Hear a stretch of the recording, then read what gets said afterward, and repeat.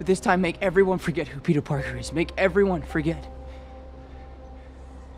me. We know Spider-Man 4 is on the horizon, but with some big Marvel reveals at this year's SDCC, we at Screen Rant wonder how big the impact could be for the Wallcrawler. Let's take a look. With Peter's identity now completely erased from the entire world, Spider-Man 4 has an opportunity to produce a more mature and independent Spider-Man. With no Stark Tech or Avengers backup, Peter will be forced to rely solely on his wits, strength, and experience. Spider-Man 4 can return Peter Parker to his roots as a street-level hero as the friendly neighborhood Spider-Man we all know. This clean start approach can give us a more grounded story, with a hero who can use his past to improve himself without being defined by it. He said goodbye to his loved ones and gained closure. Now, it's about how he moves on. With Peter's identity now completely erased from the memories of those he loves, it gives the narrative free range to explore the further Marvel universe. Spider-Man 4 could be a bridge to the return of Marvel characters and the introduction of new ones.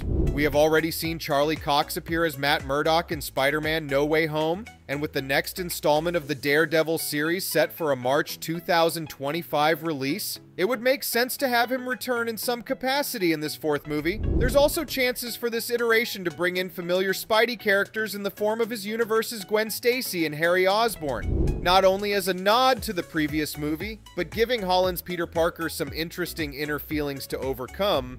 There's no question we are well and truly in the multiverse era for Marvel movies. Deadpool's latest antics with the Marvel Sparkle Circle and the events in Spider-Man No Way Home have burst the doors wide open to infinite possibilities, and this could be the perfect opportunity to delve deeper into that. An exploration of the multiverse could add depth, allowing Peter to learn from the experiences of other Spideys. Lastly, let's talk about the potential for Venom to enter Tom Holland's Spider-Man story. The post-credits scene of No Way Home trolled audiences with Venom's arrival into Holland's Spider-Verse. Though Tom Hardy's Eddie returns to his universe, some alien residue is left behind. And as Venom confirms having a hive mind across universes, 80 billion light years of hive knowledge across universes would explode your tiny little brain. he would know to seek out Spider-Man. Spider-Man 4 could finally bring this iconic rivalry to life. Though the previous attempt in Spider-Man 3 was poorly managed, this interpretation could be the opportunity webheads everywhere have been waiting for.